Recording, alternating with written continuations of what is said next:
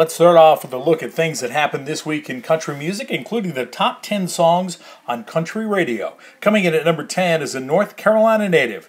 Out of his album called This One's For You, this is Luke Combs with his new hit, One Number Away. In my brain, dialing up everything I want to say, but I'm still one number away. That's Luke's third single from the album, and we think it could be the next number one. Number 9.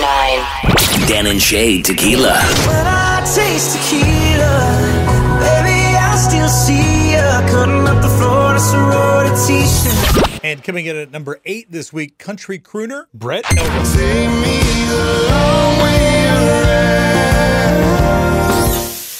Number 7. Chris Stapleton, Broken Halos. Play my share of broken halos, folded wings that used to fly. Up next is the guy who really knows how to rock a beard. It's Jordan Davis. The right guy staring you back into your eyes right now. No rush, but if he ever singles you up. Coming in at number 5 this week is the former feel-good number 1 song from Luke Bryan. Luke Bryan, Most People Are Good. I believe most people are good, and most mamas ought to qualify for sainthood. Thomas Rhett at number 4 with Marry Me. She don't wanna marry me. Number 3. Jason Aldean, You Make It Easy. You make it easy, loving up on you. Number 2. I don't know how heaven could be better than this. And number 1 again this week, it's Florida Georgia Line with Bebe Rexha. If it's meant to be, it'll be, baby, just let it be. Thanks a lot, Jill. Well, Sugarland revealed their new album called Bigger will drop June the 8th. And speaking of big, Taylor Swift is a guest performer on a track called Babe. It's the only one on the album that Sugarland didn't write. The song was co-written by Taylor Swift and Train's Pat Monahan.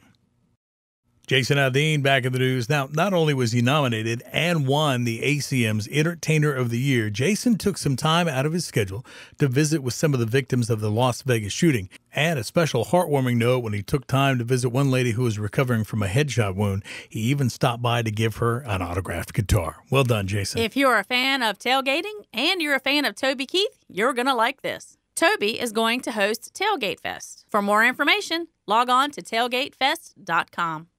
Eric Church, along with Florida Georgia Line and Thomas Rhett, are set to host the Gulf Coast Pepsi Jam. Those 3 superstars, along with a bunch of their friends, are set to take the stage down in Florida later on this summer. For more details, log on to PepsiGulfCoastJam.com. We want to send a big congratulations out to Preston of LoCash. He and his wife, Kristen, announced last week they are pregnant with their second child. He posted a photo on Instagram of them with their 2-year-old daughter, Love.